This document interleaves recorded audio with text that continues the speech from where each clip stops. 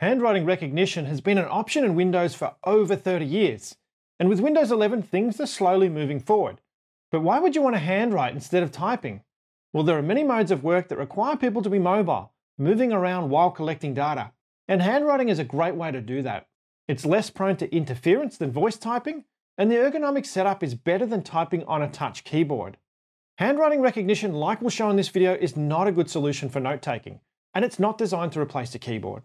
OneNote is the best tool for note-taking, and it uses the handwriting recognition system shown here to recognize your handwriting in the background. We'll link to some videos about that below.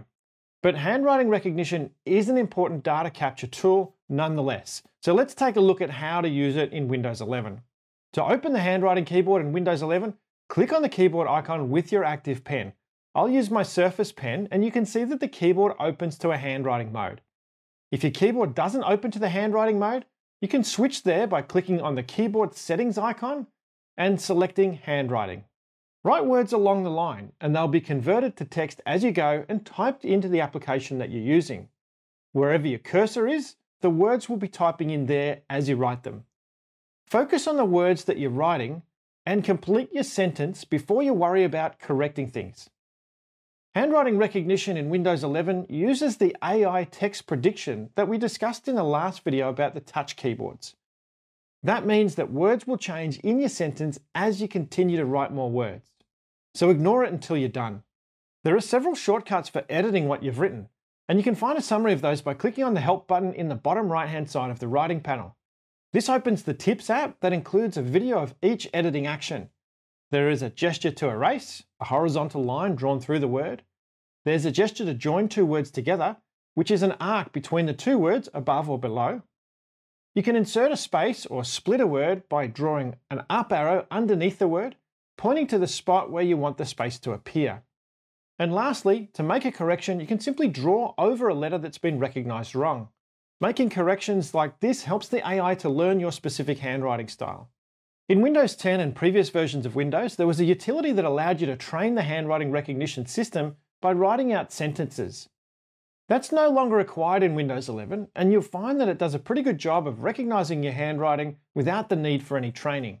It will get better over time too. You might notice that as you write a sentence, it appears in the application that you're typing into with an underline. This underline represents the words that are currently available in the handwriting panel that can be edited.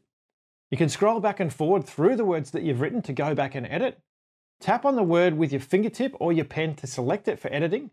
You'll notice that other possibilities for the word appear in the bar at the top. You can simply select one of those possibilities, tap on it to type it in instead. Again, this will teach the AI your specific handwriting style.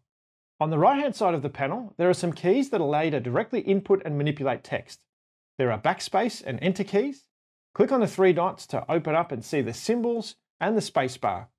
You can switch input language here, and there are a number of languages that support this type of writing input. To see if your language supports handwriting input in Windows 11, click on the settings icon in the keyboard, select More Settings, then Language to open up the Languages page in the Settings app. Click on Add Language, search for your language, and if it has this handwriting symbol alongside of it, it supports handwriting recognition. Install it and download the optional handwriting feature to make it available.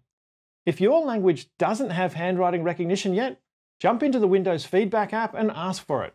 And be sure to share the request with your friends and colleagues so that they can vote for it too.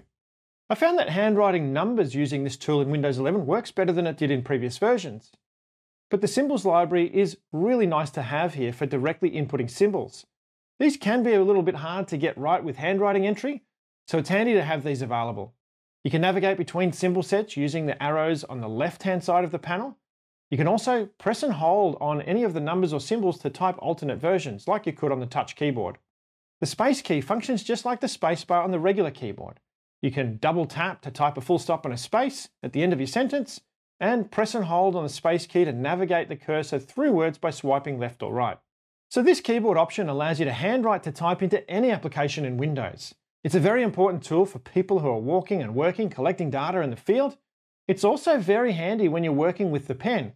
For example, I use handwriting recognition a lot when I'm working in apps like Concepts or Shaper 3D. However, working with apps like that shows up the limitations of this tool. The interactions between the on-screen keyboard and applications like the File Save dialog box are very awkward and can result in a complete breakdown of usability. What I'd really like to see from Microsoft is some serious commitment to tools like this right across the system. They claim to be a company that's focused on accessibility and inclusion for all. Well, handwriting recognition is a tool of inclusion, but unfortunately it doesn't get the priority that it needs in Windows from the Windows engineers. There's certainly some limited progress on the tool in Windows 11, but it's not enough. There's too much keyboard-centric thinking that goes on at Microsoft, especially amongst the engineering teams. For example, in Microsoft Teams, up until recently, it was practically impossible to use handwriting recognition to type a chat or a message in a channel. The application framework that they chose to use to build Teams simply didn't support the input controls required to make it work smoothly. Fortunately, they've now fixed that, but for several years that was a major problem. Searching in Microsoft Edge remains a problem using handwriting recognition. Data entry is simply not treated right there. Even data entry in Microsoft OneNote using this tool is a bit broken. It's time for Microsoft to pay attention to much more than keyboard and mouse. Multimodal interaction is the future of computing. The marketing teams know it, but I think the engineering teams are yet to be convinced. What I'd really like to see is a leadership mandate for a week of no keyboards across the Windows engineering teams. I think that it would pay Microsoft to make their engineering teams aware of what it's like to work every day away from the desk, truly mobile and limited to only on-screen keyboards and handwriting recognition for input. Tell us if you've been using handwriting recognition in the comments below. What have you found?